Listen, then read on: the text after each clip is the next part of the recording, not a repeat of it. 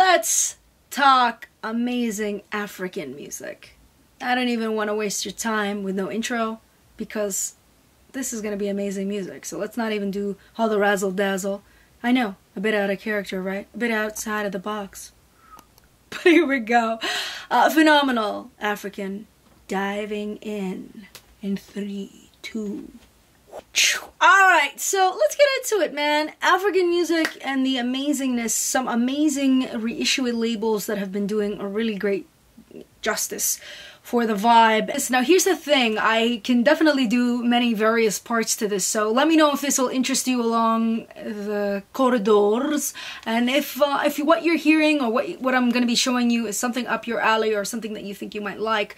Let me know if you want me to do a part 2 or part 3 to this, because I can definitely do that, and I can definitely get into other countries within Africa even and get specific about it and do even some of those. So if you're interested in that, definitely write this word down in the comments and I might be able to facilitate that. And you know what, don't ask me about why I do this fabulous English voice that just comes out of me, the spirit that takes over.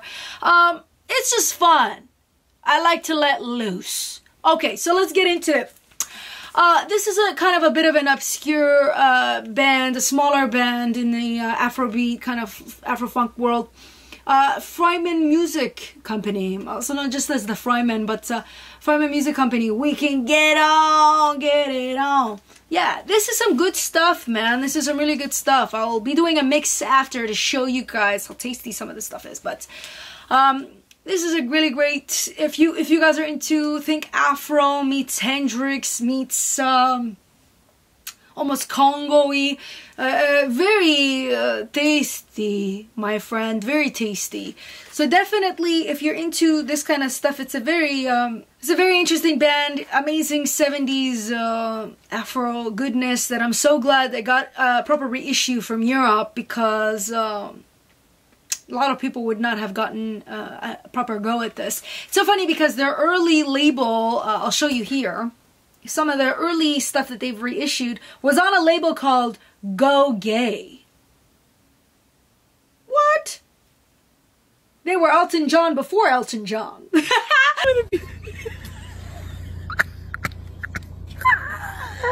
anyway, really cool guys, really funky stuff. I like their smiles. They tend to smile in their pictures, which is quite nice. Oftentimes I see very serious faces, and it's nice to see that some of these souls can really let loose sometimes and not just give you mug shots. So that's quite nice.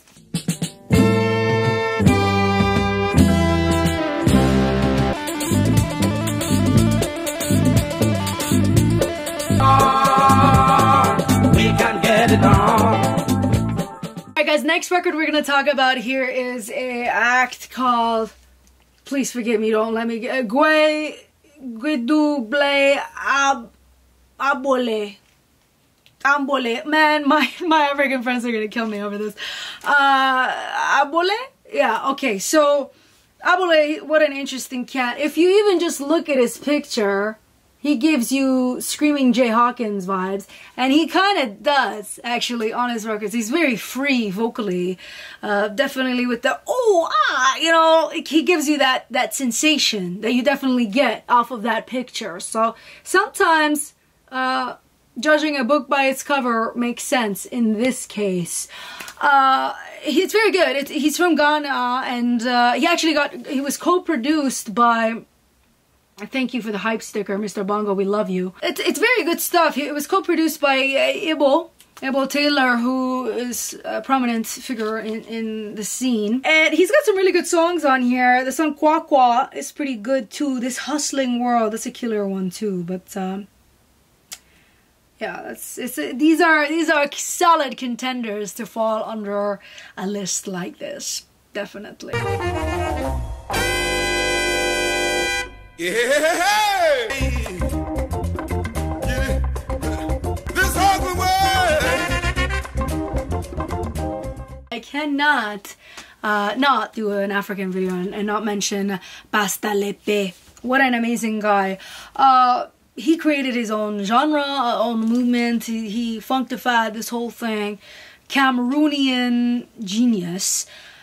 Well, where to begin. He started a genre called Sekele movement, the Sekele movement, and it's really cool. He kind of mentioned, he blended African and funk and soul and R&B and all that kind of stuff, and he really mixed it into this whole cocktail that really ended up being prolific for a solid decade.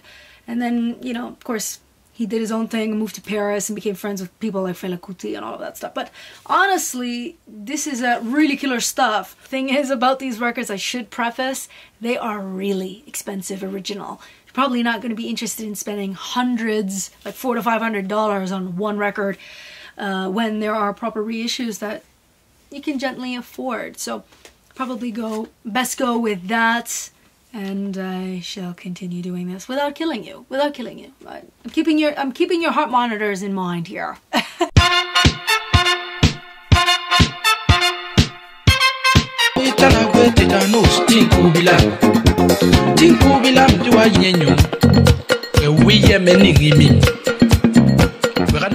Alright guys, here's another really cool one too. Rob's Rob. This is a solo, self-titled, I should say. This is such a classic. Originals of this is ridiculous. Ridiculous. A lot of these are, again, I won't continue to say this. But, oh, it's so good. The one song, Funky Rob Way. Whoa! I gotta do my little Richard voice for that one. Whoa! So good. Boogie on, honey, funky Rob. Funky, funky, funky Rob Way. The way it enters in, it just sucks you in. You know, it's so good.